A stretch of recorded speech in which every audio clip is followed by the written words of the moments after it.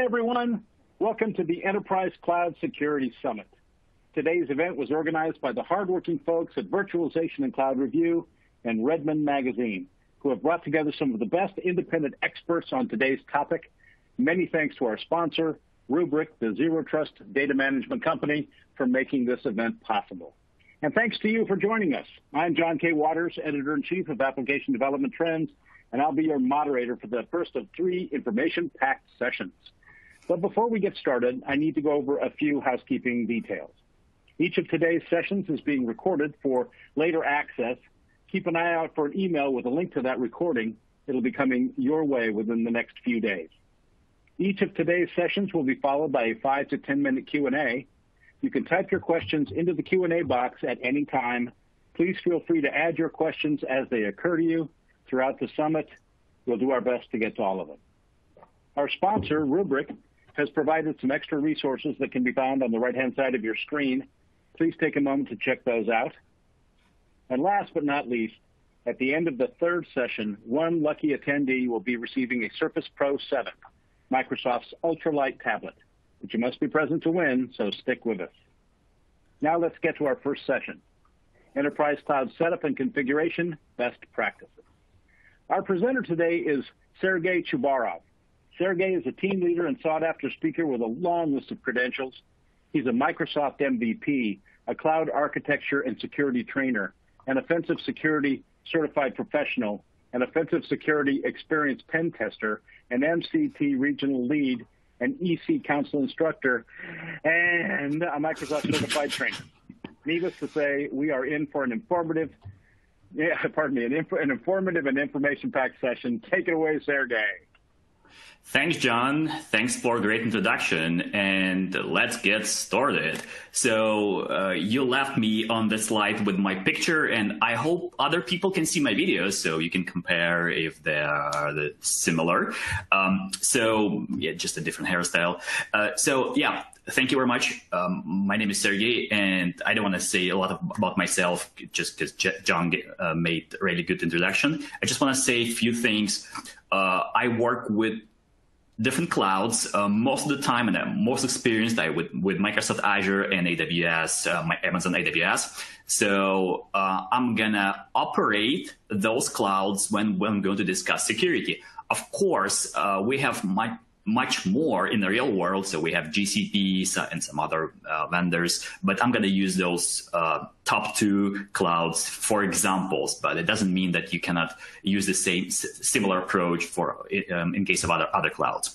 All right, so what we're going to cover today, we're going to talk about cloud security, and I think you know that usually our first session is like one-on-one session when we're talking about some basic things. So what I want to do with you here, first I'm going to talk about cloud security challenges. Why cloud is like, it's not the same approach that we had on premises, and what's the problem? What problems we may have with cloud security. Next step is going to talk about identity and access management. After this, I'm going to cover cloud assessment and how can we remediate some problems we have in our cloud configuration. And the last one, but not least, security operations monitoring, because it's not just enough to configure our security, then we should monitor and constantly check if we are still compliant and if our configuration is still compliant with our requirements. And this session mostly will be based on live demos. I'm going to show you a few slides in the first part. Then I'm going to jump to demo and show you many demos from using Azure and AWS as well. If you have any questions, go ahead. We're going to handle your questions in the end of the session. All right, so let's get started. I'm going to first talk about cloud security challenges. After this, I'm going to jump to demo as well.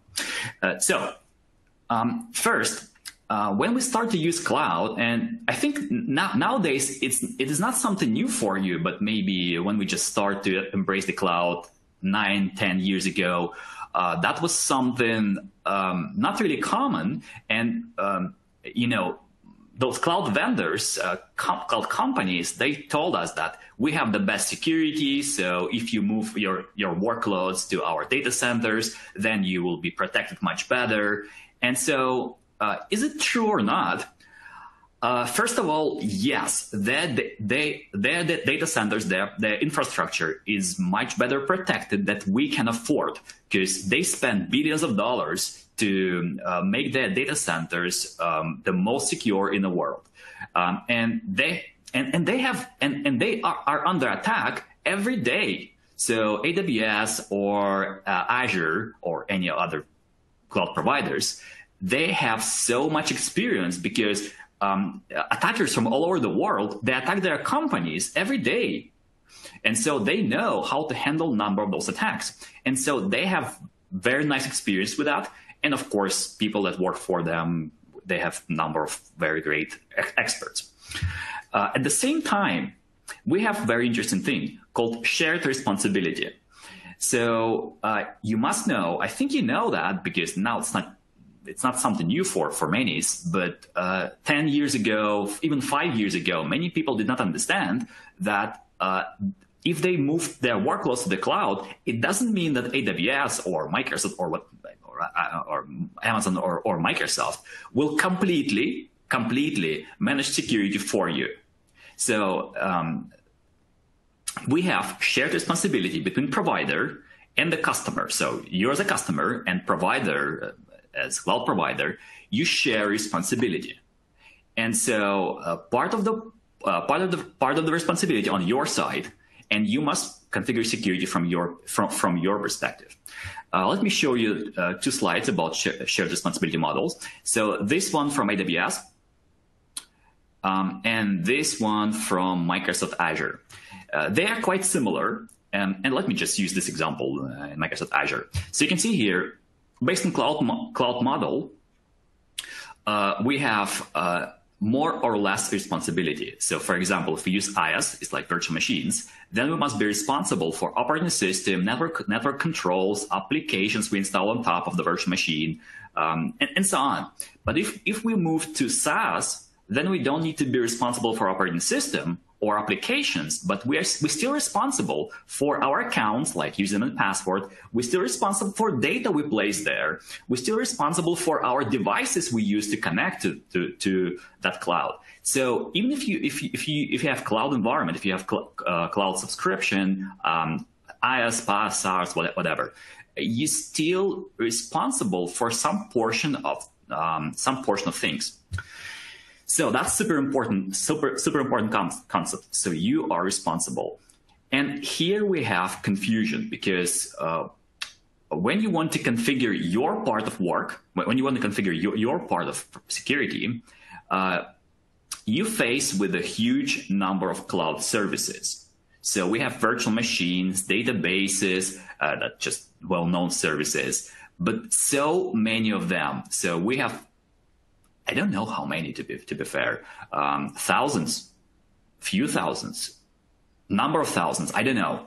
So many cloud services. If you open AWS console or Azure portal, you will see so many services.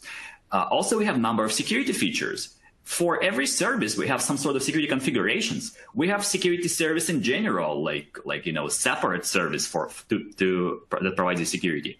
And all of this is growing. And that may confuse a lot. Also, by the way, existing features you already have configured, they're changing as well. So for example, you configure something and then protocol was deprecated. And so you need to reconfigure it again. So that may be quite confusing, because you have so many things to configure and you may not know where to start, what to do next, and so on. So that's the primary problem we have in the cloud. Cloud, yeah, it's very good from security standpoint as well. At the same time, we have too many features there, too much data, and so it's hard to deal with all of this. All right, so that's the problem. That's the problem. Now, where should we start? If we decide to start to configure security in our cloud, what should we do first? If you remember, by the way, let me go back And you can see here in shared responsibility that you are responsible for accounts. So you're responsible for your username, you're responsible for your password, you're responsible for your device. And so you should start with identity and access management. So you should configure accounts properly so attackers will not be able to brute force or use some sort of password that you may lose, or publish on that on GitHub. Also, very well-known case. So let's start from identity and access. So IAM, identity and access management, comes first. And one of the first things you can do, you may protect and lock your root account. That's for AWS specifically. So you may protect your AWS root account that you used to, to start it. When you register in AWS, when you sign up, you will use your account. So your email address will become your root account. So quite nice idea is to have is to change the password for this account for crazy long password. Also, you may disable this account at all, and so this account will not be used. So much better is to create new users in AWS directory. So new users there and use those users. And so have your root account only in case of any problems, but don't just leave this account because that's your public email. So maybe this public email will be known by somebody else and people will try to brute force that. Or maybe you reuse this when and so people will try to restore password if they compromise your email account. So many ways when the root account gives you all keys to the kingdom. So many ways to compromise the root account if they own your email address, your mailbox. So root account should be disabled. And you should also have crazy long password. Second idea is to, by the way, in Azure, we also may have sometimes personal account. Quite often we just create the subscription and you use Azure AD account right away. But sometimes you also may open the Azure subscription and use personal account for that. So for personal accounts, we have the same rule, have the strong password, log them out, and don't use them often. Don't use them to log in. Next one, enable MFA for every user. That's a simple rule, but you should follow this rule. I know that even administrators, they don't really like MFA. It's annoying. We need to type something else. We also must have a device with us. So what if we forget our device at home? Yes, that's what users say. But when you're an administrator, please try to protect your account better. So MFA, that's a de facto standard nowadays. And second one, you can use some additional services for protection. So for example, you may not allow to log in from some countries that you don't trust, or you may not allow to log in from untrusted devices. So you may add some additional protection layers. From here, let me jump to demo. And I'm going to show you some of those things on AWS and in Azure as well. Let me click screen share. And you should be able to see my screen. I hope you can do that. And let me start from AWS. Oh, don't you mind to tell me that you can see my screen? Hey, John, can you see my screen? Hey, sorry about that. Yeah, right now I'm just looking at the demo slide. I wonder if we could get an assist on this. Let's see. Thanks for bearing with us, guys and gals. Let's see here. I wonder if there's a... Miller says she can see that. Yeah, okay, well then we're good. We're all set, yep, guys. I can see it on the website. We're good to go. All right, good. So that's AWS console. All right. So by the way, I will not jump back to slides again. I will use slides now in my in my screen sharing. So we will not do it again. I will continue my slides. To show my slides with a shared screen. So here you can see AWS console, and here it says. Security recommendations. So when you just go there, when you just go to identity access management in AWS, it will give you some recommendations. So it says, hey, disable root user access keys. And a root account should have MFA. So that's the bare minimum I have. And so I follow those recommendations. To be fair, I did not log out my personal account, my root account, because that's my demo environment. I don't really care about that. But it's a good idea to create new users. So create add user and use those new users instead. So do not really use your root account, because the more often you use something, the more risk you have. So please use create new user and log out your existing root account. All right, so that's the first recommendation. And by the way, when you just go there, you will see it. So a root user should have MFA. Yes, I do. And so your root user should not have any access keys. I also don't have it. All right, so that's in my AWS. At the same time, if I go to Azure, I'm going to see here users. I don't have a root user here at all. So all users here, they are in Azure AD as well. All right, so first of all, disable the initial account that you're going to use to create your subscription. Next one, you may enable multi-factor authentication. You should enable multi-factor authentication. How can you do that? Let's do it in Azure. Similar approach we have in AWS. I can enable MFA per user. So if I click here on this button, per user MFA, I'm going to see the list of my users, and let me find the user. Let's try to find John Doe. And here I have this user. I have two users, to be fair, with the name John Doe. I can check the box and say enable MFA against this user, and so MFA will be enabled.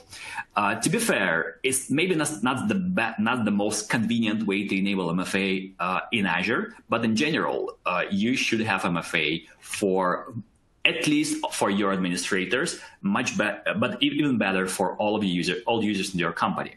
And so in Azure, what you can do. You can do it even more interesting. You can go to security, and you can find here conditional access.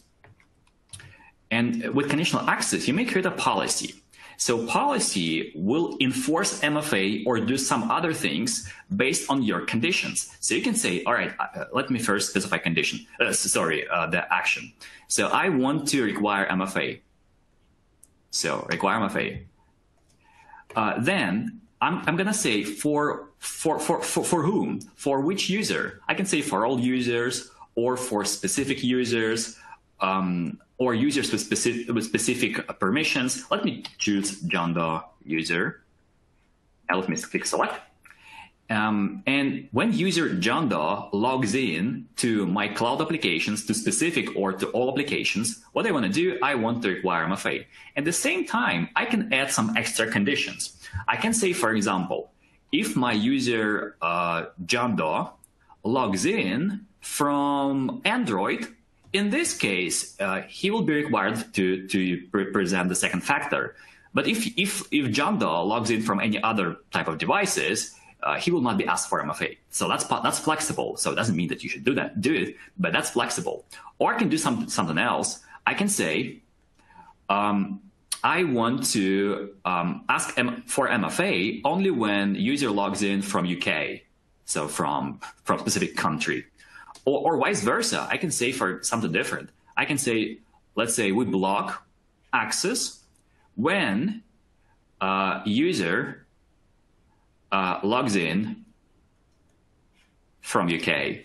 That's flexible. Or we can do it even more interesting. We can exclude UK. And so in this case, all locations will be blocked except UK. And so you can log in only from UK. So you may use those additional services to make your identity and access management, you may make your configuration even better. So that's in a nutshell, identity and access management. So that's the very, very basic things you should implement. Maybe you will not be able to use conditional access in AWS, for example, but at least you may enable MFA. And so MFA is available everywhere in AWS, GCP, Azure, everywhere. If you want to have conditional access, but you are using the AWS, I'm going to tell you how can you do it, but later, slightly later. All right, so let me go back to slides. This time, I'm not going to use slides in the system. I'm going to just use my shared screen, and I'm going to continue where I left off. So I was there. Next, after we configure our account, so we have our administrator account. By the way, I have no idea why I have the resolution like this. When I configured my accounts, next step, I want to assess my cloud resources. So in general, if we're talking about cloud security, that's a very long journey. We need we need a few days to explain you different cloud security aspects. But if you want to just pack that into something short, the best recommendation I can give you is to use cloud security assessment that built into the platform. Let me show you this. So in Cloud Platform, we have built-in cloud security assessment. So you can assess your resources that you deploy in the cloud. Also, you may assess operating system. So for example, if you deploy virtual machines, you may look into virtual machine and find out vulnerabilities because we have built-in VA solution. And that assessment will give you some ideas where should you start and what should you fix first. Because quite often when you have a report with number of things you should fix, you don't know, all right, where should we start? Should we do that? Because we need a few months to fix all of this, or even longer. So where to start? Where should we start? And that will give you some priorities. What should you fix first, and what should you do next? By the way, this cloud assessment may give you also some ideas about identity access, but that. So you will see that recommendations as well, and they will have the highest priority. And what is interesting, this cloud assessment also may support multi-cloud. So if you have multiple clouds, so let's say you have Azure, AWS, GCP, and you want to see it on a single pane of glass, in this case, multi-cloud may be supported in on the single page. All right, let's see that. Let me jump back to demo. And here, first of all, I'm going to show you AWS, as usual. So in AWS, we have a service called Security Hub. Security Hub.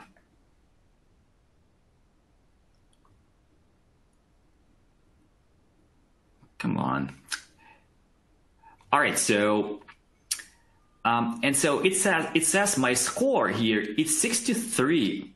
So that score, generally speaking, that score that was evaluation based on different security standards. So AWS Financial Security Best Practices, that's from Amazon. CIS, that's well-known thing. I think you know what it is.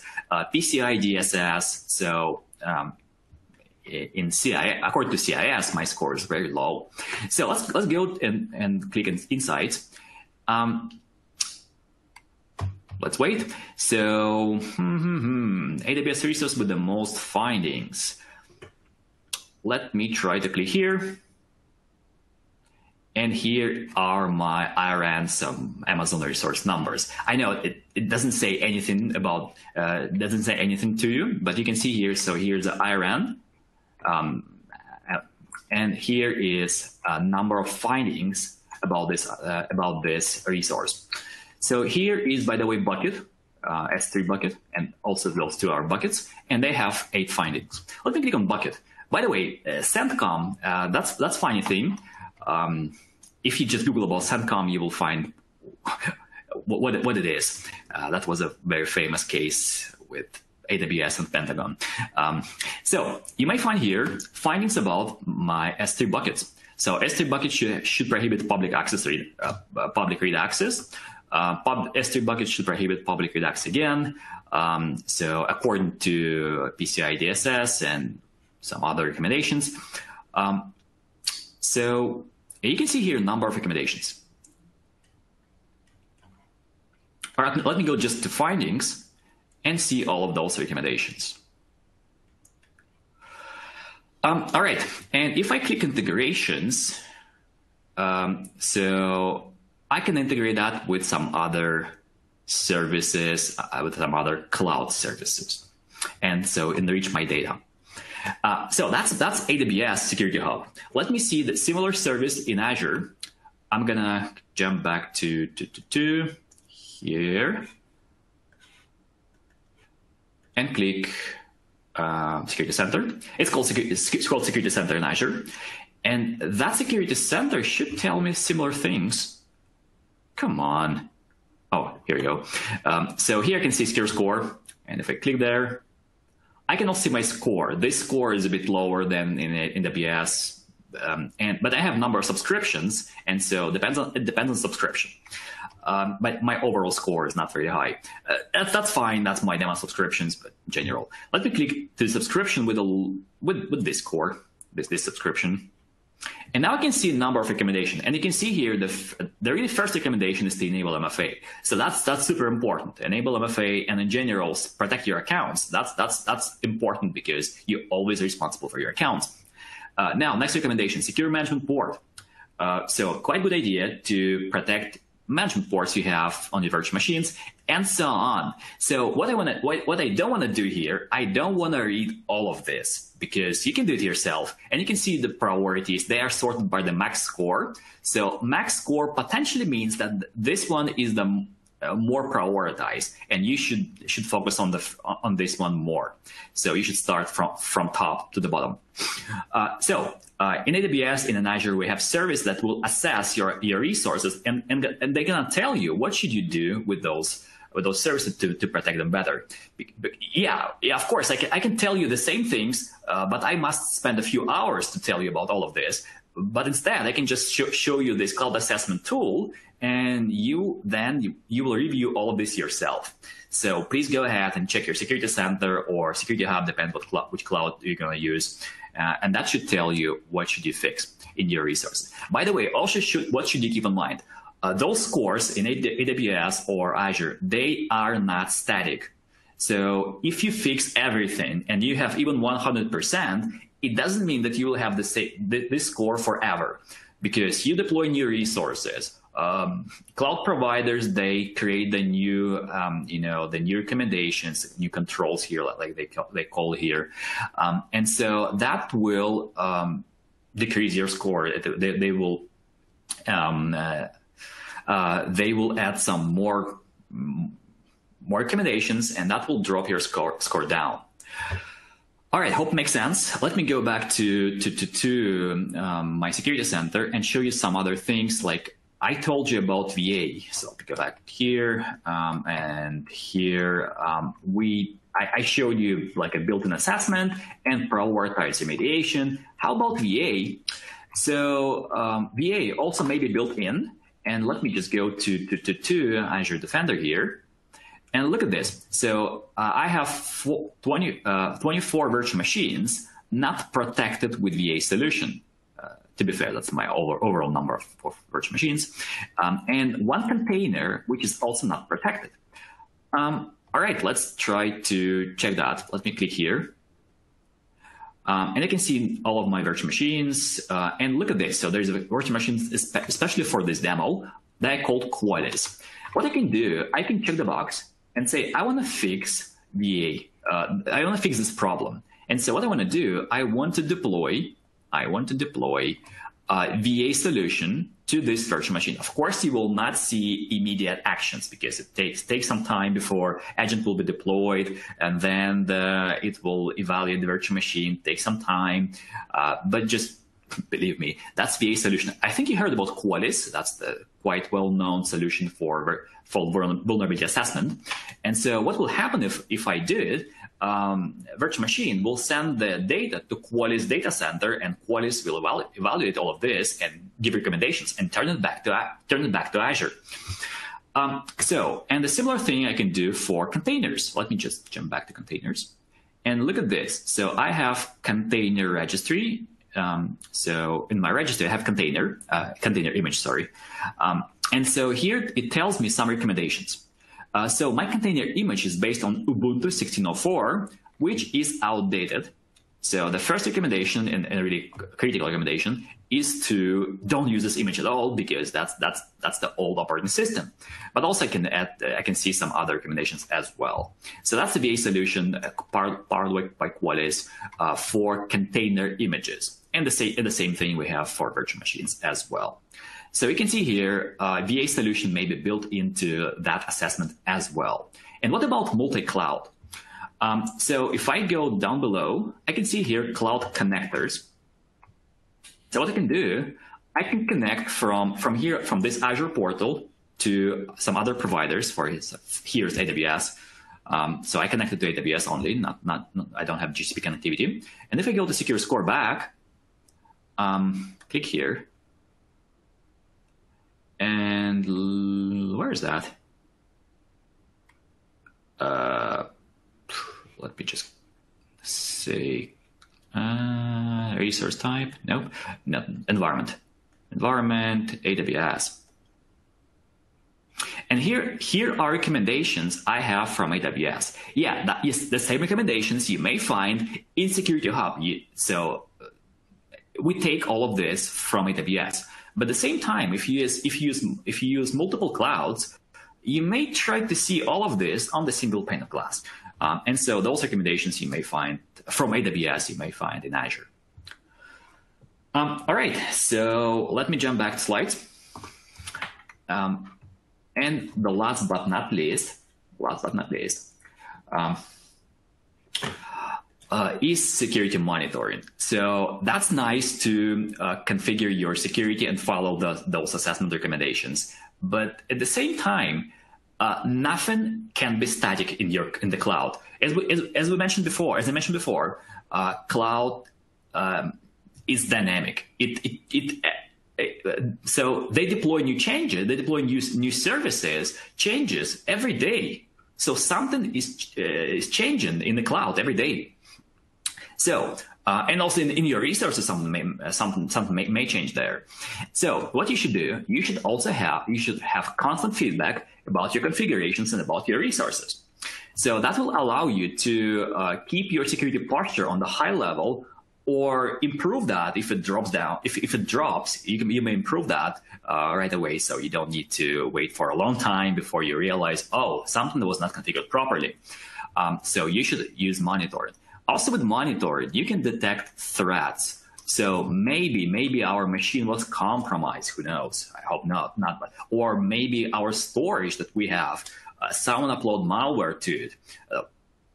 Different things may happen. So we can detect threats as soon as possible.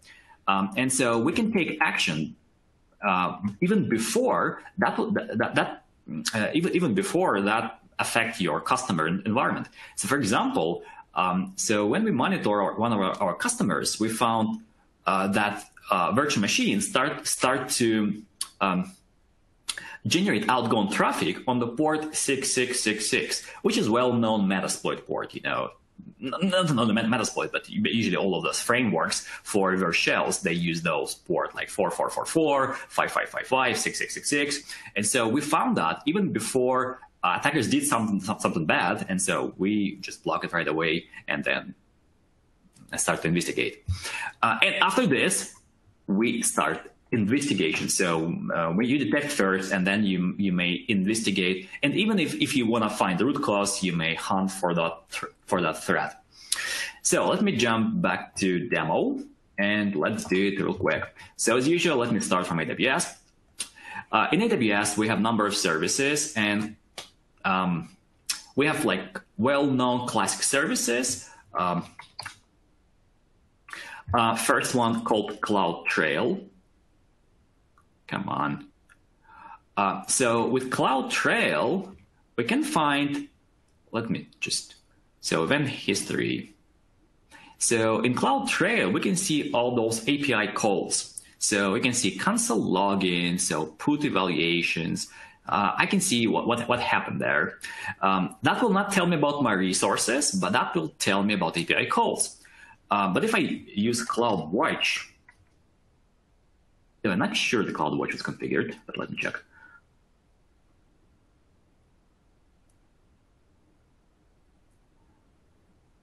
Yeah, I think that. So EC2 something insufficient data.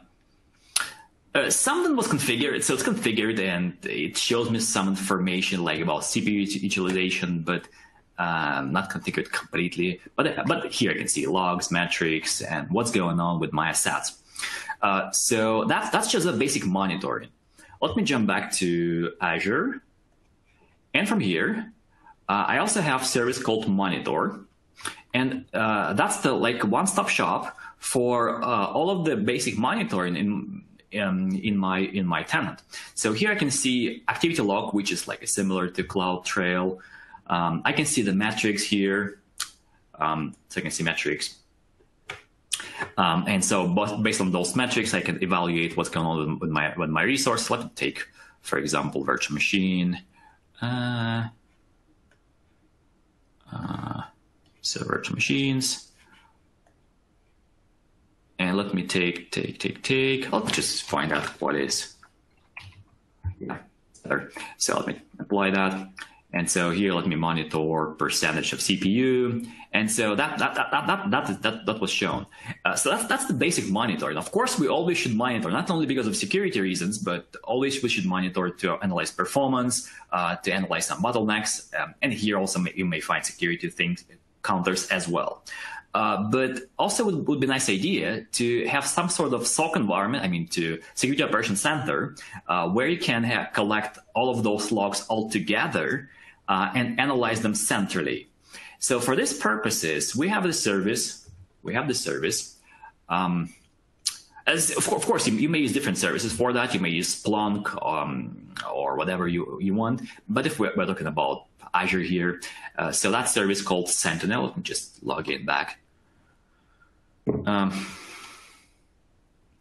the way, that's not a way. How can you log in without any passwords?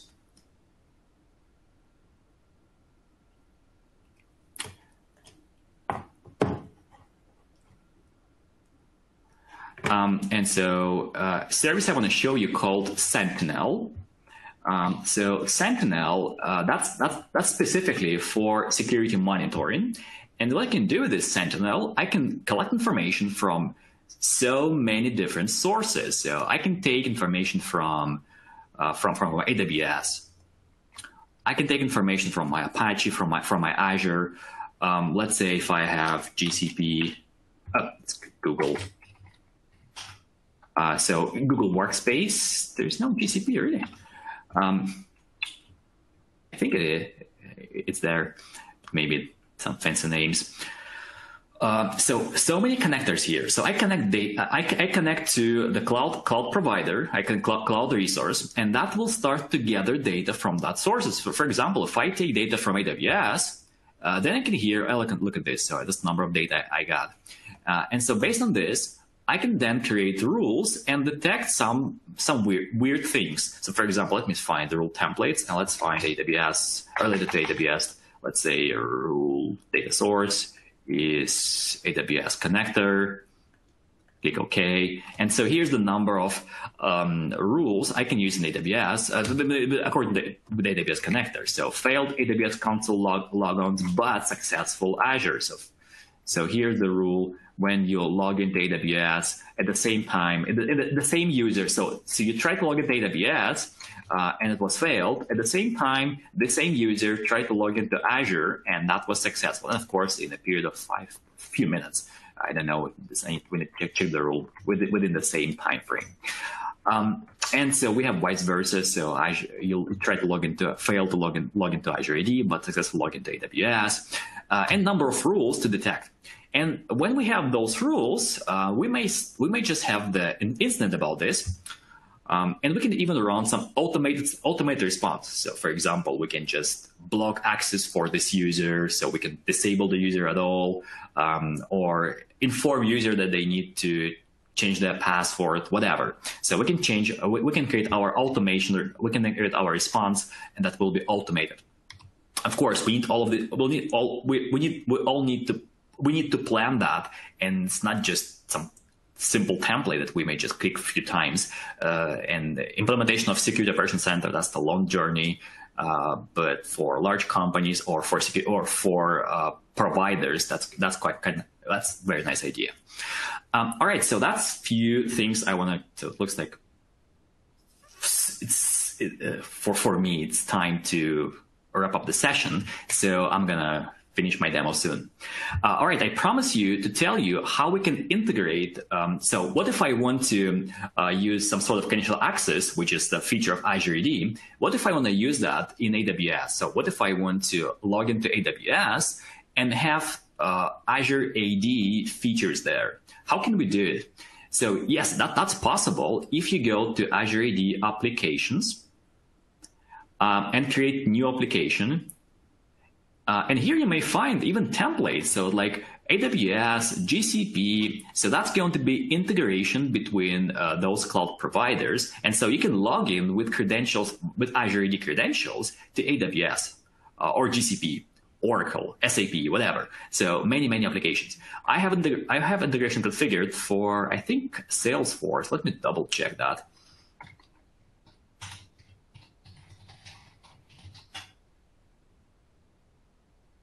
Come on.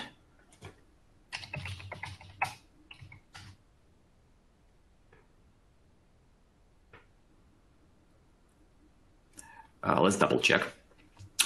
Yes, I do. Salesforce. So let me so look at this. I just logged in to Azure. Let me click on Salesforce icon here.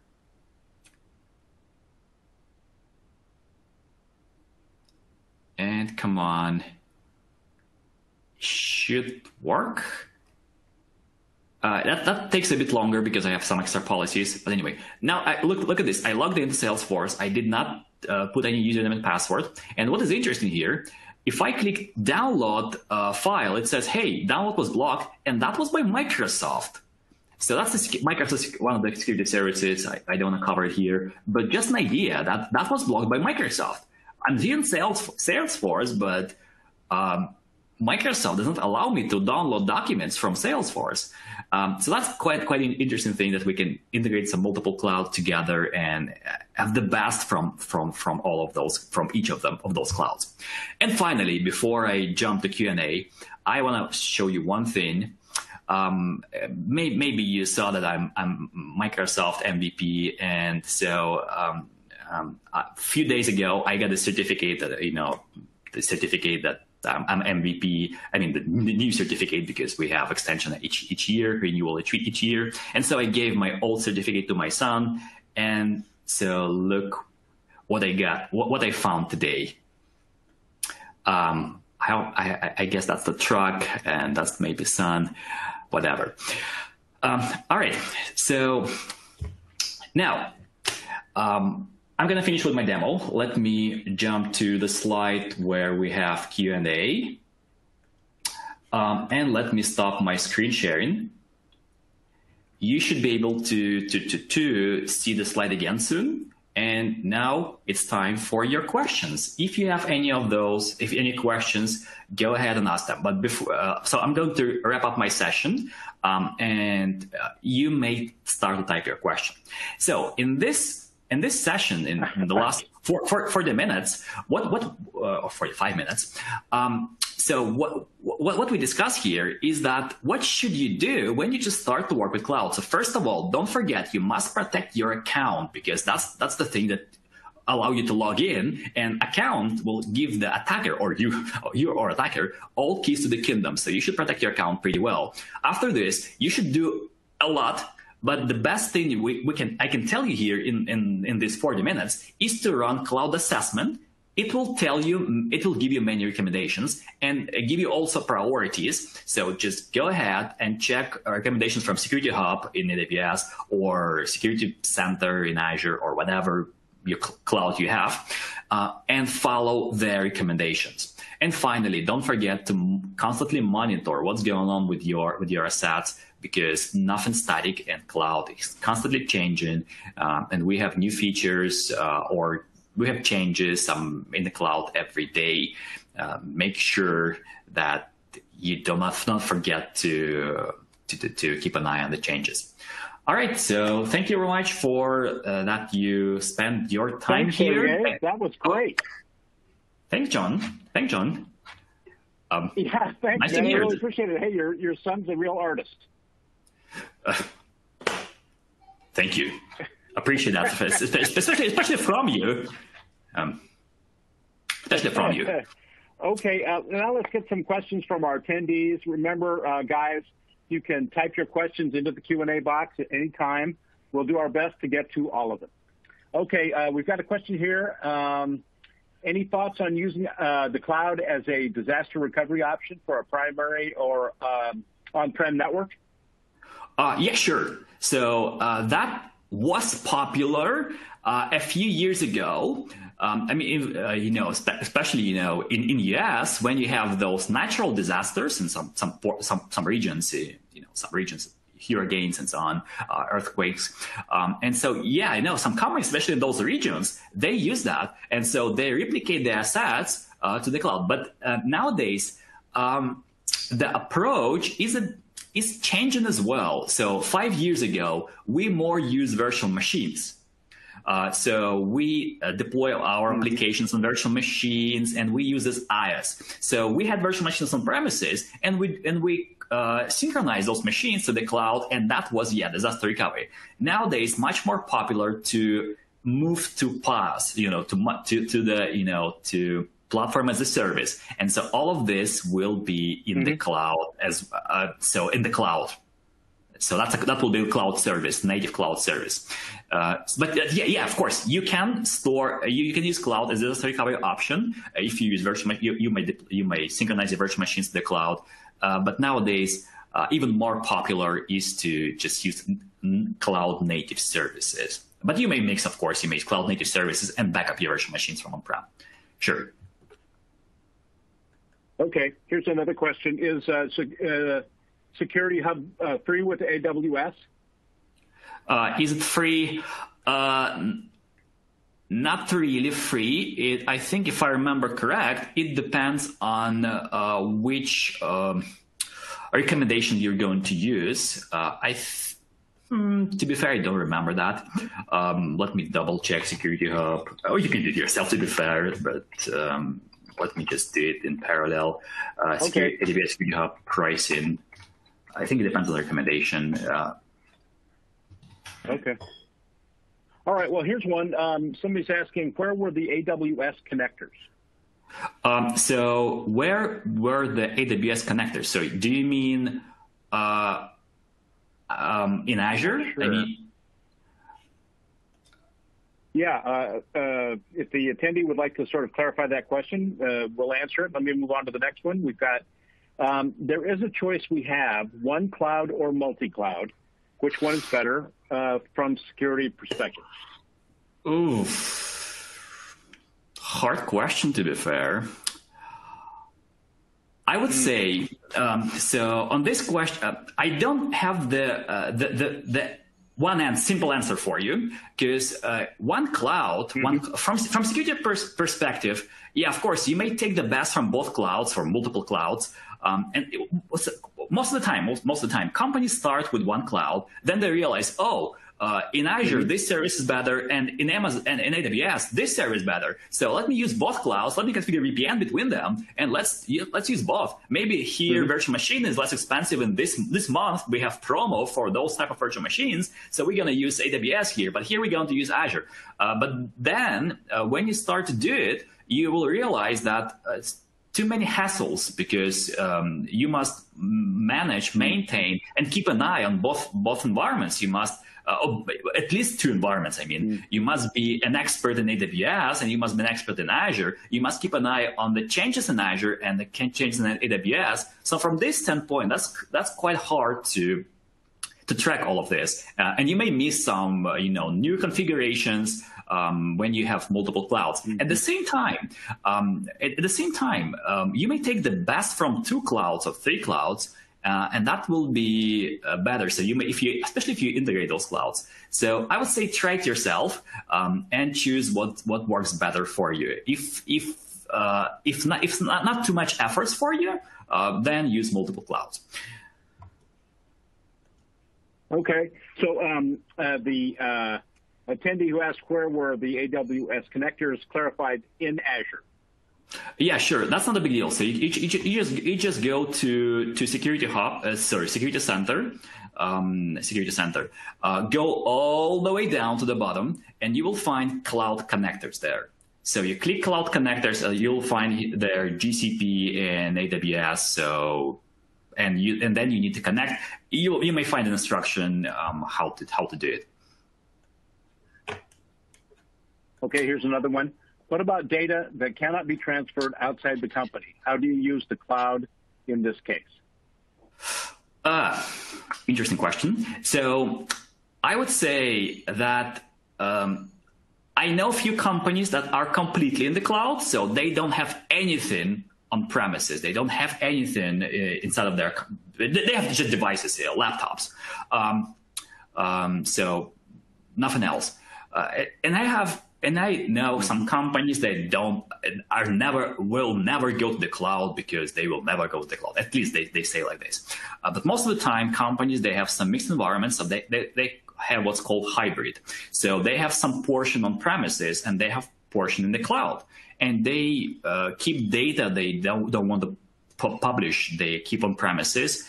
And then the data they can use in the cloud, they just publish that in the cloud. And I know that I think I'll retire before all companies in the world move completely to the cloud. And I'm not that old, by the way, so I have around 30 years before that. Okay. Okay. Here's another question. Why are there so many different security services available? Why can't you solve all the issues with one service? One service. That's very interesting. Yes, we have number of configurations, but at the same time, you remember we have in general number of services. So we have Kubernetes, we have virtual machines, we have storage, we have so many things. And of course, for each service, we have some individual configurations. And so we cannot just, so yeah, that's the dream of many users, to have one button that will do everything for them. But in fact, that's not possible. And so if we want to granular configure something, and yeah, of course, if we use SaaS service, for example, we don't need to configure anything. We just need to protect our username, password, and data. But when we have virtual machines, we have more granular control, and so because of this, we must configure all of those security aspects. By the way, in parallel, I checked Security Hub. No, it's not free. Sorry, you must pay for that. Okay, you know what? That's all the questions we have. And it's a good time to stop. Sergey, thank you very much for an excellent session, and I'm sure we'll see you again soon. Hope so. So thank you very much for your participation, and thank you very much for your help here, your questions, your support, and hope to see you next time either. Thank you very much. Bye-bye. Thank you, sir. Okay, we're going to take a short break now, but we'll be back at the top of the hour. I wanted to answer one question about and remind everybody, somebody asked about getting a recording of the session. Each of today's sessions is being recorded for later access. So keep an eye out for an email with a link to that recording. It should be coming your way within the next few days. Okay, let's see. We're going to take a break, and our next session will be coming up at the top of the hour. It is Expert Best Practices for Securing Your Cloud and Your Data. That session will be led by Karen Lopez, Senior Project Manager and Architect at Info Advisors, and moderated by my colleague, David Rammel, who leads the editorial team at Virtualization and Cloud Review. Thanks very much to Sergey Chavarov for this great session, and to our sponsor, Rubrik, for making it possible. Now would be a great time to check out those extra resources on your console provided by our sponsor. And remember, during today's third session, we will be giving away a Surface Pro 7. But you must be present to win, so stay tuned. Back in a few. Okay, welcome back, everyone. Thank you for being here. Thank you to our speakers, and of course our sponsor, Rubrik, for underwriting this summit and allowing us to bring you this great content. I'm David Rammel, editor of Virtualization and Cloud Review, and I'm here to moderate the second session of our summit titled Expert best practices for securing your cloud and your data. Our speaker for this session is Karen Lopez, Senior Project Manager and Architect at Info Advisors. Karen has 20-plus years of experience in project and data management on large multi-project programs and specializes in the practical application of data management principles. She's a frequent speaker, blogger, and panelist on data quality, data governance, logical, and much more. Karen is a Microsoft SQL Server MVP, specializing in data modeling and database design. And if you're not already following her on Twitter, you can do so at @DataChick. Karen, it's great to have you here. Please take it away. Thanks, David. That was great. I also wanted to point out, I'm going to be talking later about, but I'm also a NASA Datanaut, which is a volunteer position with working with NASA Open Data. And if we have time at the end, I've got one slide about that really interesting, fun, non-commercial project. So in today's session, please don't wait to post your questions to the Q&A to the end. Please get them posted right away. If I see them, I might even be able to answer them.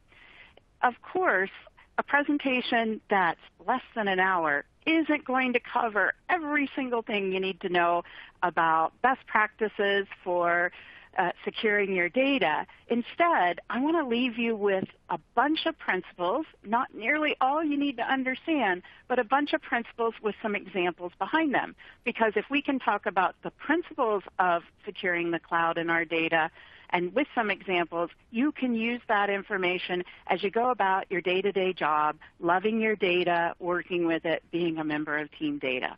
A lot of these things, I'll try to talk about the people, processes, and plans that need to happen if you're protecting data, as well as the performance of them, some best practices, and how not to panic.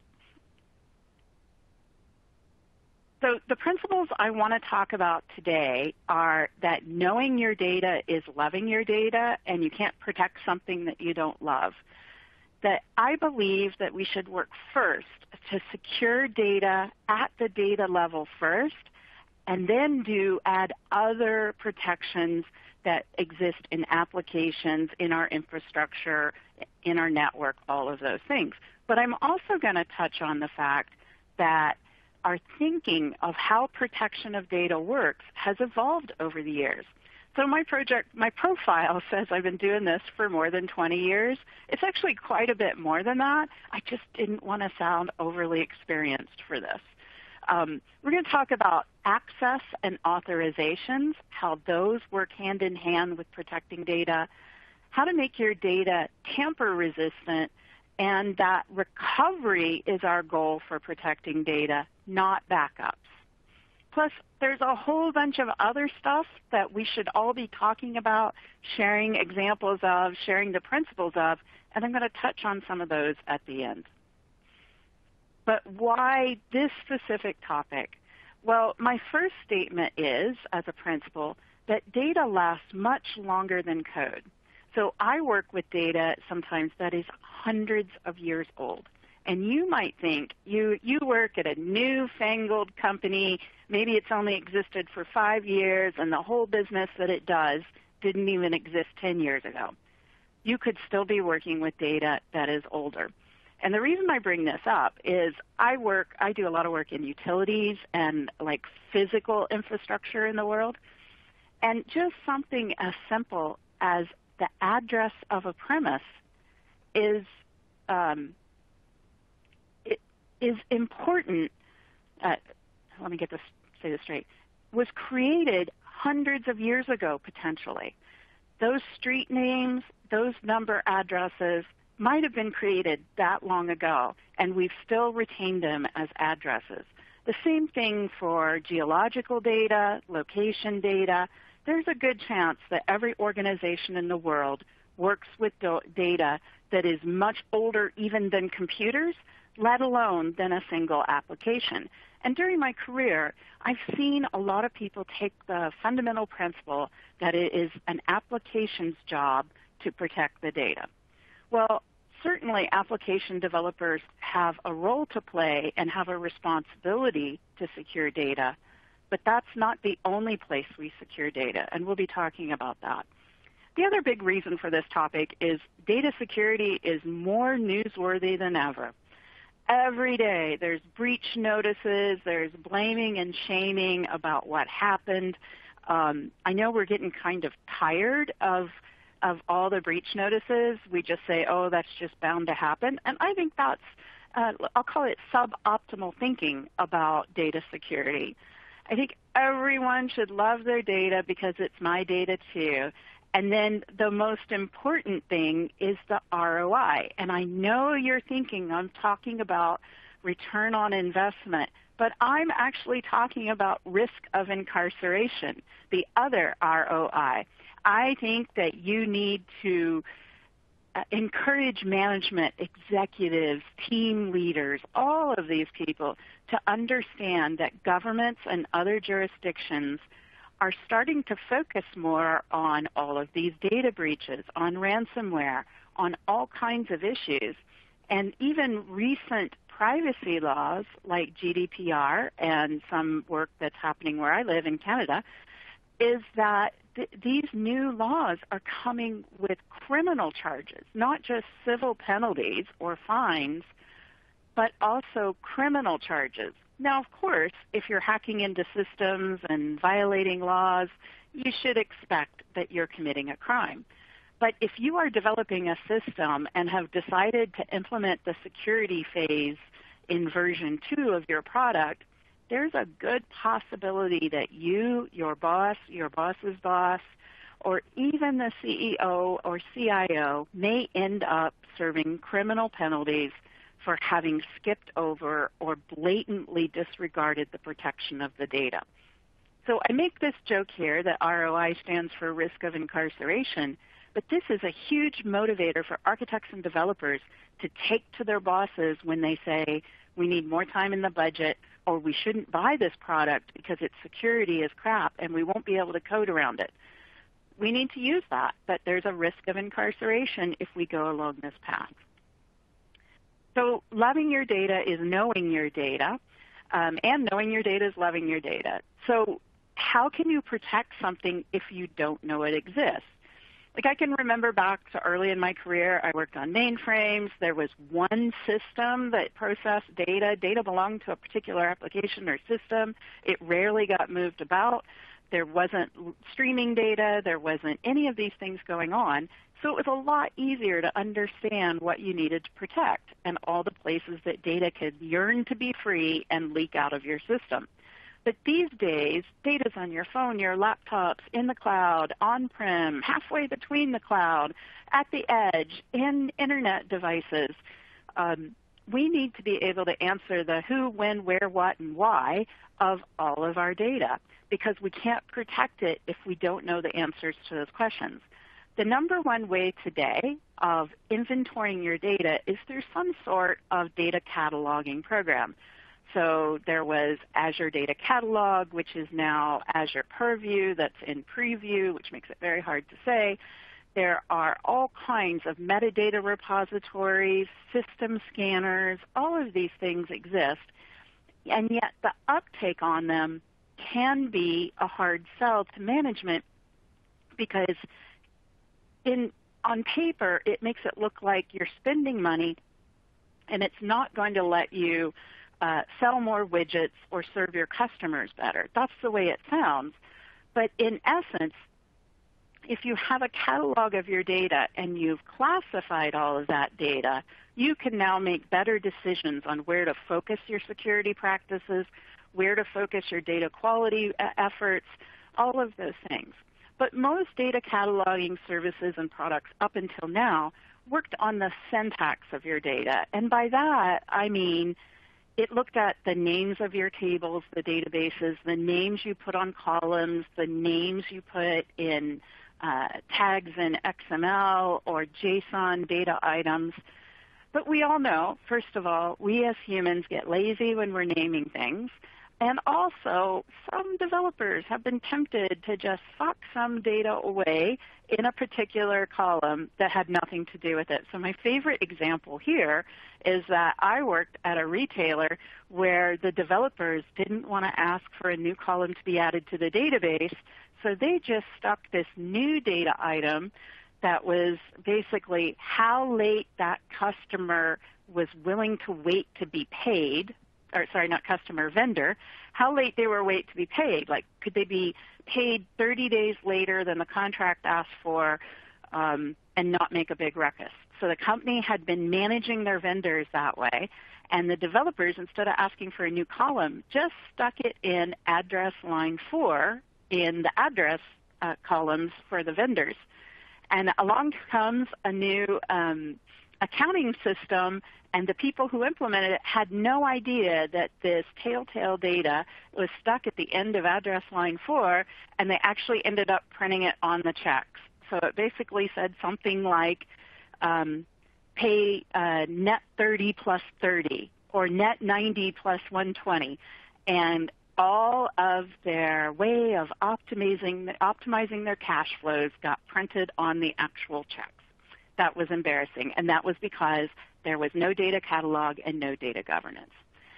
The other item here, data profiling, is important because I talked about these data cataloging and inventory systems being based on syntax, is that data profiling looks at the format, the shape, and the values of your data that might be in a column or in a particular data item, and it uses intelligence to try to guess what that actual data is. So the typical tools that I'm seeing a lot of uptake now are in classifying sensitive data. So for instance, if you have a column that's called pay, and you're not sure what it is, but it's 16 characters wide, it has only numbers, and the first digit of all the numbers seems like it only contains 3, 4, 5s, and 6s, you could make a pretty good guess that that column is holding credit card data because its profile of that data looks a lot like credit card data. There are other ways of identifying data that look like names, data that looks like email addresses, data that looks like Social Security numbers or social insurance numbers, all of those things. Once you've done the cataloging and profiling, then you can classify the data. So you put tags on them to say this is personally identifiable information, this is financial, this is employee salaries, this is email addresses. And once you've classified your data, then all the other things we're going to talk about can react to that classification, perhaps not allowing it to be emailed, not allowing it to be bulk downloaded from a table. There's all kinds of things you do once you know your data. And that automated protection is, I think, going to be the next big thing in protecting data. So one of the first principles I said I wanted to talk about was to deploy security measures at the data level first. So what do I mean by that? I mean the closer your protections are to where the data persists, the safer it's going to be. So some examples of some relational database security, these are specific to SQL Server and Azure SQL DB, are properties of a column or a row or a table that you can put right in the database so that every query, no matter where it comes from, whether it's self-service BI, someone pointing an Excel spreadsheet to it, those features are invoked every time that data is read or updated, all kinds of things. That means that we're not relying on an application developer to know how a column or a set of columns or how a row can be protected. We can decide based on our business rules, based on the laws, based on compliance, and implement that protection right in the database. That means that the result is we don't have gaps or overlaps in security across multiple applications, across multiple services that might use or work on the data, and that modern databases do this really well.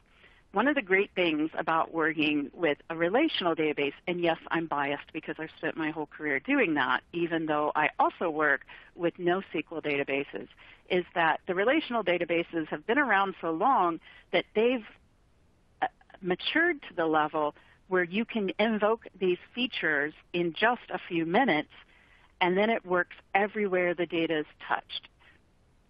So some examples. End-to-end encryption. We've had encryption of data on storage for a long time. We've had encryption inside databases for a long time. But where that went wrong was that data, as it moved out of a database into an integration point and then to a client application, it ended up being unencrypted, re-encrypted all along the ways. And many data breaches that are based on a man-in-the-middle attack were able to get to the data while it was, for a short period of time, not encrypted yet. In fact, the big Target data breach was a vulnerability that happened in the credit card readers attached to the point of sale, and they were able to get at the data in memory because it hadn't been encrypted yet. But with end-to-end encryption, from the database to the end viewing of the data, it's the same encryption all the way through. Another example is data masking. Data masking, especially in the Microsoft world, is not masking as it persists, but masking the data as it's presented. So potentially substituting characters in an email address, just exposing the first letter of the username, the first level of the domain, and .com, or only showing the last 4 digits of a credit card number. All of those types of data masking help protect the data from what I call inadvertent exposure, like someone leaving reports on the printer or someone peeking over a bank personnel's terminal while they're looking up a record. Row-level security in SQL Server is just that. We used to have to implement this using views, using specific application code. This is, for example, that restricts viewing all the rows in the table and only permits viewing of certain rows depending on the role the user is playing. So the typical example that's used is someone in a hospital should only be able to see the rows in a table or the customers that they're directly working with and not just go there's a cute name for it, but basically just looking through the database to see if there's any celebrities or looking up information about your neighbor when you don't have rights to it. And then there's all the data access enforcement that we used to have to do in applications that now have a way of doing it in the same ecosystem. So role-based access controls is one example. Active Directory is another example, to where people don't have a million login names and passwords that they self-manage. Instead, our security systems are better integrated to protecting the data no matter where it is in our system.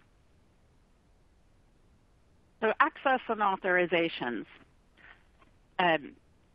What's really changed, and I hinted at this at the beginning, in how we think about securing our data is that we've gone from what was primarily network-only enforcement.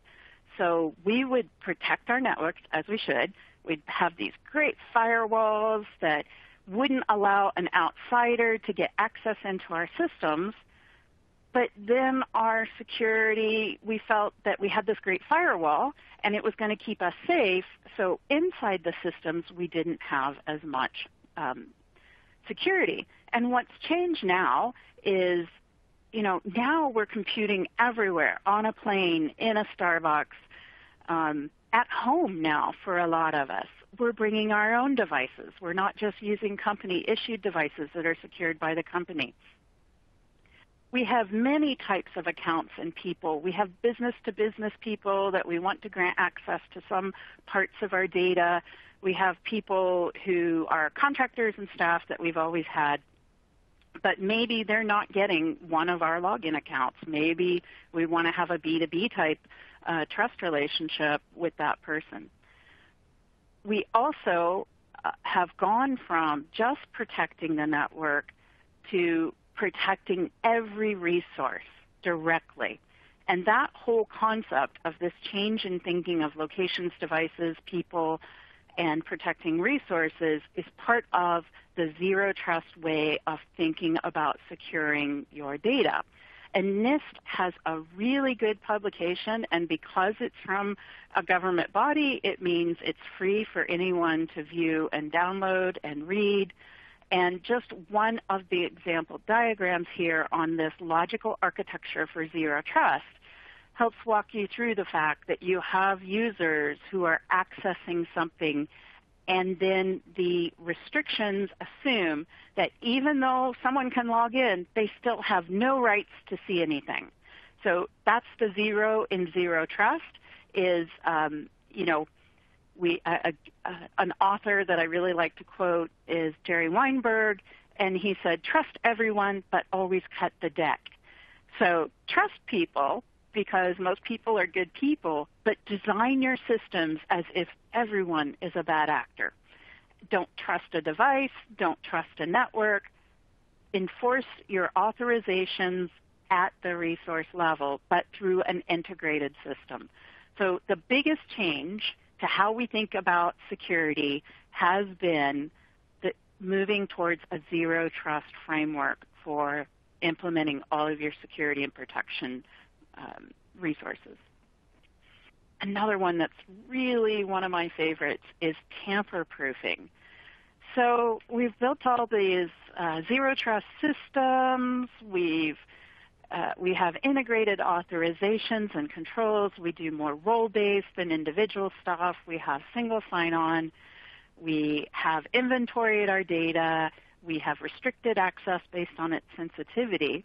But one of the concepts of protecting your data is making sure that unauthorized changes to it aren't happening. So in the past, the way we did that is first, we took steps to make sure that people couldn't get to data that they weren't supposed to get to.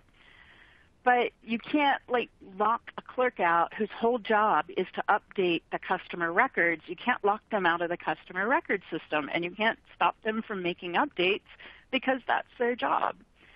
But how do we know that someone who is compensated, say, based on how many customers they serve or how long they spend on an open ticket or how fast they can transport fresh produce from one part of the country to the other, how do we know that these incentives and metrics and measures haven't also incentivized them to make the data look better for them, or perhaps to redirect money to the wrong location and then doing what's happened at a lot of companies over the years, because they're a sysadmin, they can go up and clean up after they've done it. They can delete logs, they can delete login events, they can accidentally corrupt a log, they can do all kinds of things.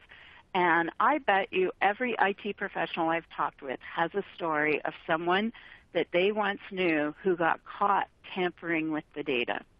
So the primary way we think about tamper-proofing things these days is with blockchain fundamentals. Now, I almost hesitated to add this because I know there are a lot of people out there who think blockchain is overhyped, that it is overpromised, that it's just a bunch of people who are mining Bitcoin and yada, yada, yada. Well, so blockchain does have all that. It has a lot of hype. And the hype started because, of course, this whole concept of blockchain was developed in order to allow people to submit data about Bitcoin in a way that was both anonymous and immutable, unchangeable, so that there was greater trust that the data in the blockchain had not been tampered with. So the way this works in a full-blown blockchain system is that every transaction, every new piece of data, every update, and if you could see me, I'd be putting air quotes around updates, is time-stamped. It's immutable. It's unchangeable. And this doesn't just mean the storage is write-only or read-only or anything like that. We'll get into this in a second. But the way a full-blown blockchain system works is it's a highly distributed system, but no one organization controls all of the places where it's written to. So unlike our on-prem relational databases, it would be if some of the rows were hosted at your organization, some of the rows were hosted at another organization, and some of those same rows were also hosted at 50 more organizations. And of course, we're not doing that with internal sensitive data, but for things like IoT sensor readings, things like that, the trust in blockchain is based on the fact that the data is stored multiple times, and that if anyone were going to tamper with it, not only would they have to get access to all the nodes that are, again, multiply owned by many different people and organizations, they would have to be able to update that data, erase all their tracks, and do it at exactly the same time. That's part of what builds the trust that the data has not been tampered with. The other thing about this data that's stored in a blockchain is that each node or piece of data, each piece of data is chained to the next piece of data with a hash of that data. So if you updated the values, that would change the hash, and now it wouldn't be linked to the next, the chain would break. Basically, all the chains hooked together would just crumble away because they'd all be pointing to the wrong thing. And so in order to tamper with it, you'd also have to, in the same instance, change the data, change the hash, hook up everything back to the way it was, and do it at exactly the same time. That could be difficult. And then added to all this is a whole bunch of encryption where you'd have to be able to decrypt and re-encrypt with keys that you may or may not have access to. So that's the fundamentals of blockchain. So full-blown blockchain systems can work when this type of trust is needed. But what major relational database system vendors have done is they've created these blockchain tables. So it has some of the fundamental pieces, but not all of it. So Oracle has implemented a new object in the database called a blockchain table, where it doesn't have multiple distributed nodes owned by different people. It's still in your database. You are the organization that controls all of it. This is not so that outside people can trust that it hasn't been changed.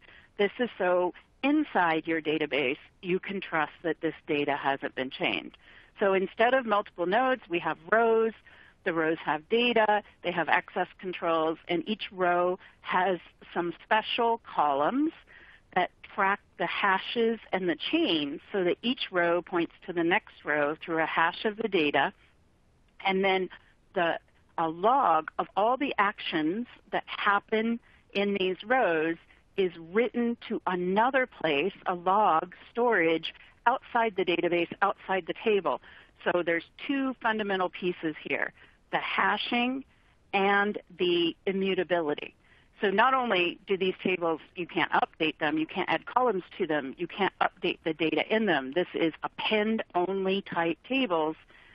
There's a log of everything that happened that is now physically separated from the database. So if you were magically able to mess with the data, mess with the hash, mess with the timestamps, mess with the encryption, you'd still have to be able to get to that log and make changes to it, which it's locked for making changes as well. So this would be used in cases where it was really important that no rows change and no columns change. And the typical example here would be a financial transaction. Heck, generally accepted accounting principles are all based on the fact that you never update a transaction. Instead, you write an offsetting transaction. So if you have $100 in your bank account, if you deposit $100 and then you deposit $20, you don't update the bank account balance to $120. You just have another row that just keeps incrementing or decrementing those things. So that's what Oracle has developed in blockchain tables. Just recently, Microsoft announced this feature in Azure SQL DB, and since their cloud-first deployment, this is in preview, but it's called a ledger table, but it's the same sort of bringing blockchain fundamentals to SQL DB.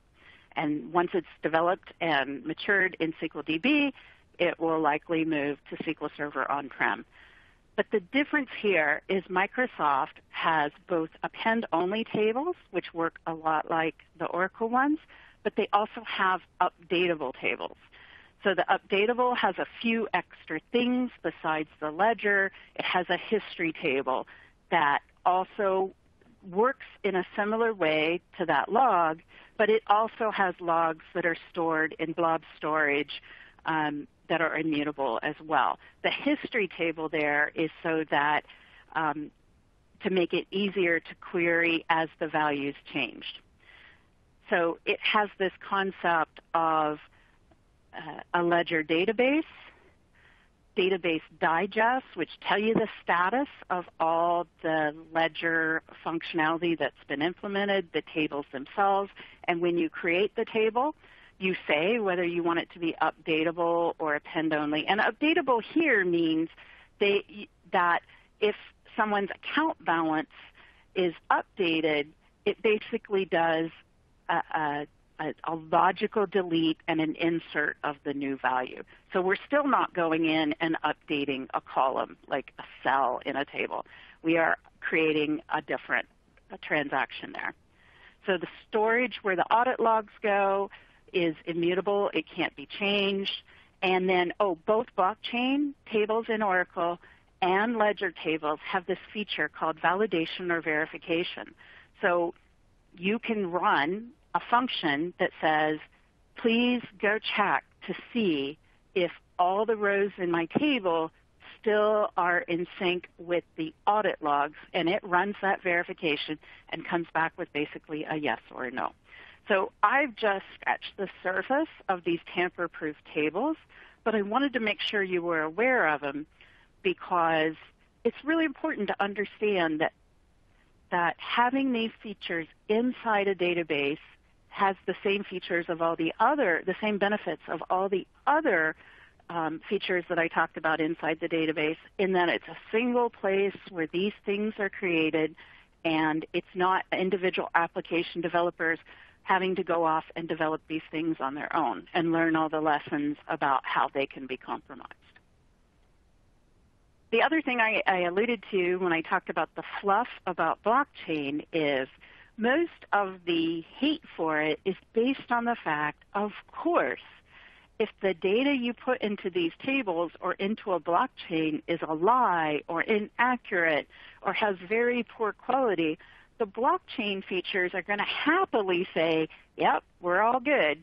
So someone with bad intent can say, yeah, I just put multiple thousands of dollars in my account, puts that into the blockchain, and the blockchain's going to verify it. It's going to keep people from tampering with it.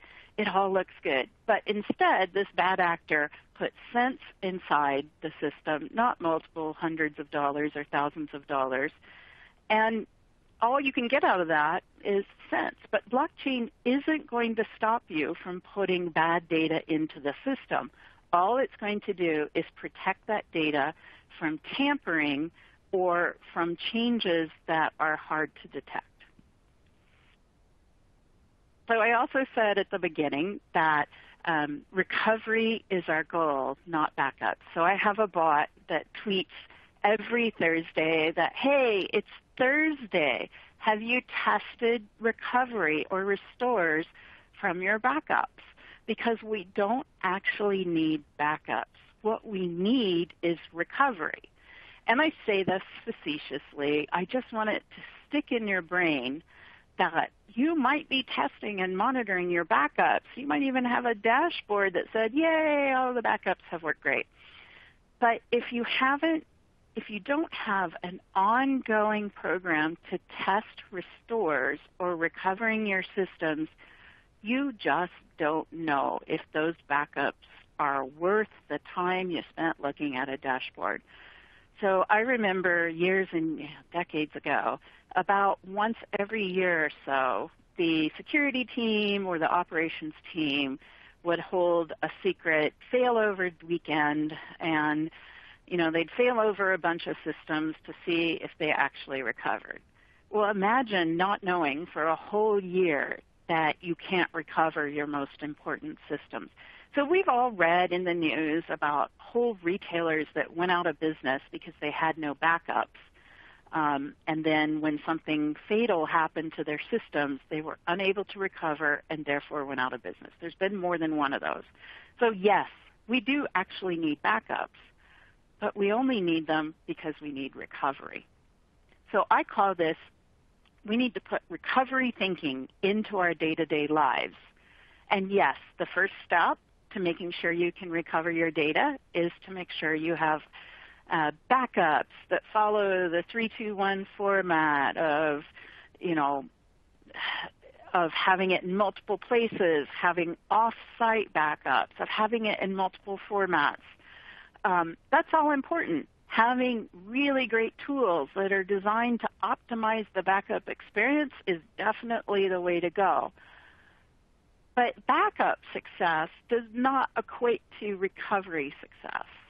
So I've read about stories of backup systems that were doing just their great thing, only to find out that where the backups were stored had been set to a really low retention period, like 24 hours, and nobody understood that that change meant they would only have a day's worth of backups, and if the data was corrupted 2 weeks ago or a year ago or 2 days ago, they couldn't recover that data. Or backups that were, I worked at a company where the backups were to tape, and the tapes were put in the lobby for the, I think the storage company, the off-site storage company, to come pick them up. But what had been happening was people thought the tapes were put in the lobby so that people could take these leftover tapes. And it turns out that a whole chunk of the backups were missing because there was also boxes in the lobby where people could drop off books and drop off things that they were trying to free cycle back. So we found out the hard way that backups weren't making it, all the backup tapes weren't making it into storage.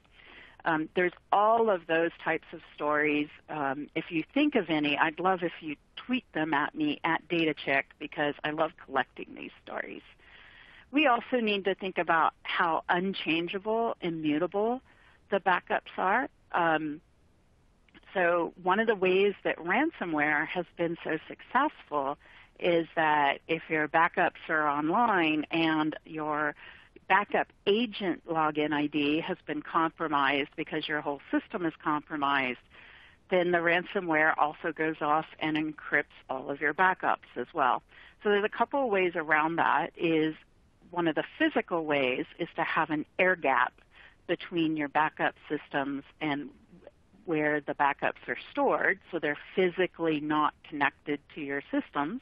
And that's what tapes were good at, was that tapes were stored off-site, usually someplace well protected and also away in case it was a natural disaster that brought your systems down. But increasingly, the way it's being done now is the backups are stored in a way that has protections and also does not allow for any writing or overwriting or updating or encrypting, for that sense, because encrypting something is updating it as well. So if your organization is still doing backups, everybody's happy with them, but they're also updatable or stored, still connected, you're a good candidate for being attacked by ransomware. I think it's really important that not only do we test restores to see if they work, but to also time them to see if we can meet the RPO and RTOs of what we've told our business people, that we can get them back to operations and to a specific restore point.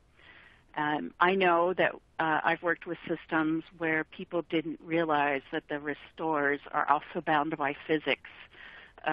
There's a lot of optimizing and performance tuning we can do for some things, but we can't code our way outside of physics.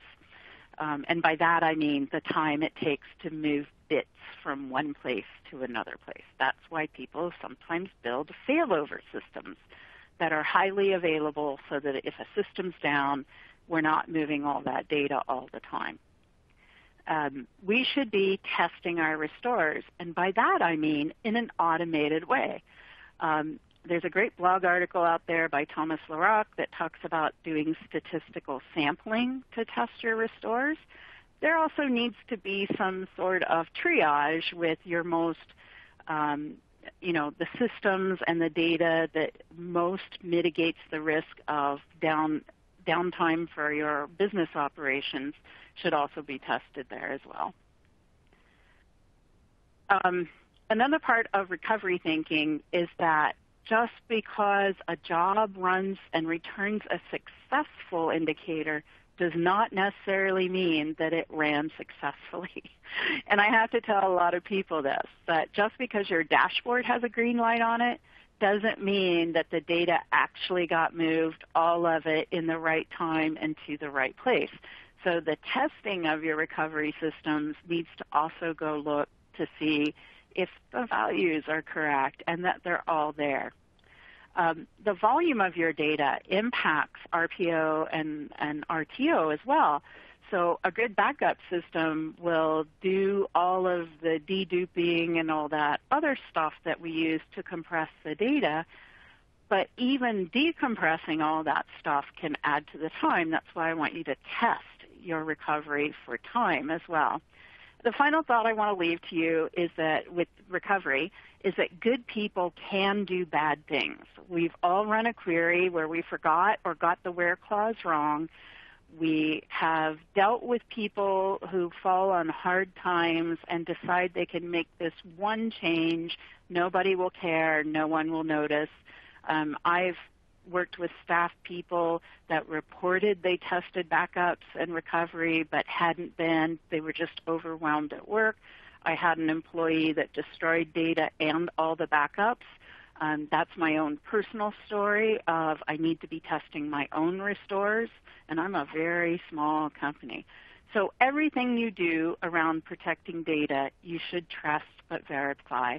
What Jerry Weinberg said was trust everyone but always cut the deck. But how do we do all this? Well, to get through just these things I've talked about, I talked about the importance of discovering what data is out there and inventorying it. I remember logging into a web server one day, and I noticed that the database was a lot bigger than what it had been for years. So I thought maybe some maintenance hadn't happened, that a configuration had changed. And I started poking around, and I found that on this web server, a developer had been using our database for our website to also learn and play with new features in SQL Server. So he had built tables, he had restored production data from our customer information system and restored them into there. And he had access to it because it was his job to support our web server. But he was trying to learn on his own. And like most developers, he took a backup of production to do development and testing on. He was just developing his own skills. So what we had in a web-based database, which was secured, but not tightly secured because it didn't have any personally identifiable information in it or anything that we knew of, but all of a sudden it had personally identifiable information, it had credit card data, it had financial data. And the way I found it was that I found a table and a column that had been identified as potentially being credit card data. And I thought, oh, I was so happy I found this system where it was identified as credit card data, but it's not. So now I'm dying to know what this column is. And yeah, it was full of credit card data because someone had decided a production system was a good play area, a good sandbox, and worse yet, it was connected to the web. If we had had formal discovery scanners and inventory on that web server, we would have discovered this long before I just stumbled across it. This allows you to then assess your risks and plan your efforts, budget your time for all of these, to remediate risks, and then monitor and audit where you need to do this. I really wanted to put a whole section on monitoring and auditing in here. There's just not enough room in this time slot. But this is also an area where things have changed big time in the security arena. Monitoring and auditing, well, not always an exciting thing for everyone. It's exciting now because now we have smart auditing or intelligence auditing where algorithms have been developed and machine learning can be used to detect behaviors that fall outside the norm, to alert on massive data exfiltration of data leaking from some place that hadn't previously leaked before. There's all of these things that monitoring and auditing can do, probably a session all on its own. So some 10 thoughts for getting all this right. Modern monitoring and alerting is good for security. You should be using new features as they're added to your databases and data stores because you're bringing protection closer to the data, always a good thing. Always test your restores. I think gone are the day of implementing a bunch of random scripts you downloaded from people's blogs aren't going to be enough to protect your data. We're talking about the types of attacks that happen by foreign state-sanctioned actors now. You know, some guy's blogging script probably hasn't taken that into consideration. Even though on-prem and cloud security have very different ways of implementing and some features exist in one place and not in the other, the principles around it, the principles I'm talking about today, still apply no matter where your data is. Inventorying is important to security because you can't protect if you don't know it's there. It's everyone's job, but we still need specialists in security. We still need data security professionals as well. Attackers have really changed their methods, and organizations need to do that as well. Bad data can still be protected, but that's not likely what we needed. So while I really want you to have secure data, if you don't care about the data quality, securing it isn't making it that much valuable. And I want you to love your data in your systems because it's my data. It's your customers' data. If you like having customers, you should like protecting their data. And then some bonus tips. Trust everyone, but always cut the deck. There's an asterisk on trust just because I'm playing on the word zero trust because you're really not supposed to trust anyone. But I think this is a nice human comment that people generally you should trust, but you should build systems that don't trust them. You should also think about data breaches that happen due to human errors, just not insider bad actors or outsider ones. Everyone's going to make a big mistake with a data breach. Everyone. We all are. We should plan for that. And that someone who has made a big mistake is likely to do much better afterwards. So the first result shouldn't be thinking of firing them. Automate all the stuff you can so you can free up tasks for which the human brain is a lot better. If someone is still running manual backups just when they get around to it on their to-do list, that's the first thing to automate. Even the best people do bad things on purpose. Plan for that. Know that your data is only as secure as your weakest security practice. And then the one last thing I wanted to put in here is I'm a volunteer with the NASA SpaceX Challenge, which is the world's largest global hackathon. It's coming up in October. I'm a mentor in the program. I'm also help with the judging. And what's really cool about this hackathon, which is open to anyone, you can even bring your kids into it, is it's not just coding or hacking.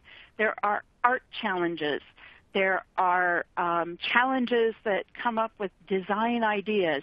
Yeah, if you're a coder, let's get coding. I'm not a coder anymore, but I would still probably enter the art one and for sure some of the think about new ways of doing things. And the common thing it has is there are several space agencies around the world, including JAXA, the Japanese Space Agency, the Canadian Space Agency, the French Space Agency, all participating because the one common thing it all has is you must use open data, especially from the space agencies, as part of your project. It's a lot of fun. It's a weekend thing, and this is 100% virtual this year. Hopefully soon we'll get back to on-premises in-person ones, but it's a lot of fun. So grab some people and submit your challenge. So that's all I had here. David, are there questions? Yes, there are, Karen. And thank you for that presentation. We have a few minutes to answer questions, so let's get right to them. First one in the Q&A box reads, there's a lot of data in systems. How do we prioritize all this effort? Oh, yeah, that's important. So if you've done your inventory and you've done your classification, like I'd treat that like triaging, an emergency room. I'd take the most sensitive data, the most at risk, the most likely to bring, impact the company bottom line, and work there. There's that, and then there's also a priority is the overall thinking principle. Like, how do you start implementing zero trust around those systems?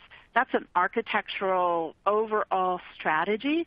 You could work on both that strategy and a plan towards getting there, as well as reviewing your most sensitive data, where it's all located. And if you don't have an inventory, that's also a great place to start. But yes, we need to be prioritizing based on sensitivity of the data.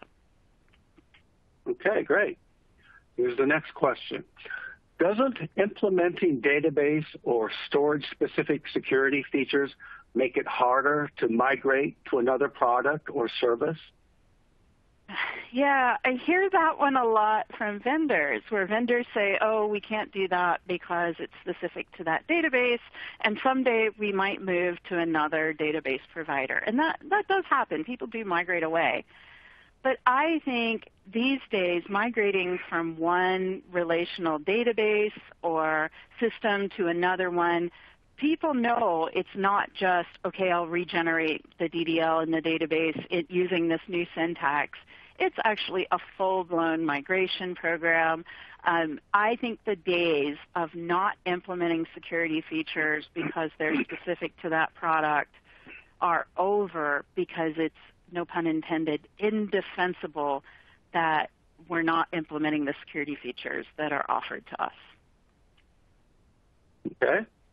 Here's a question about those new blockchain tables you were talking about.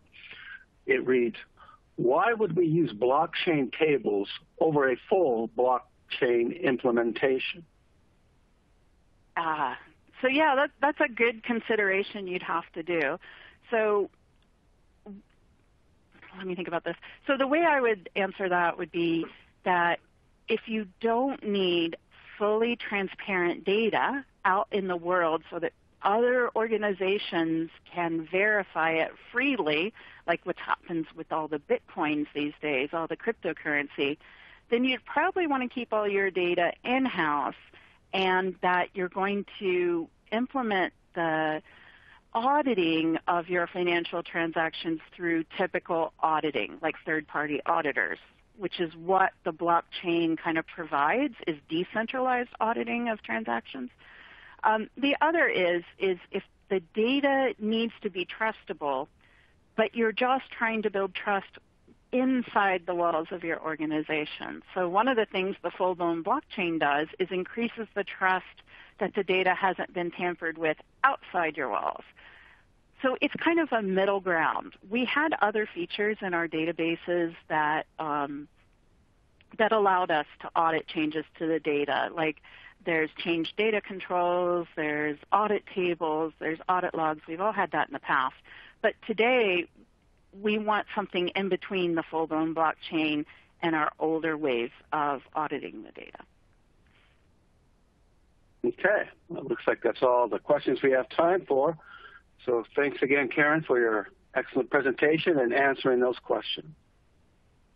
Excellent. Thanks a lot, David.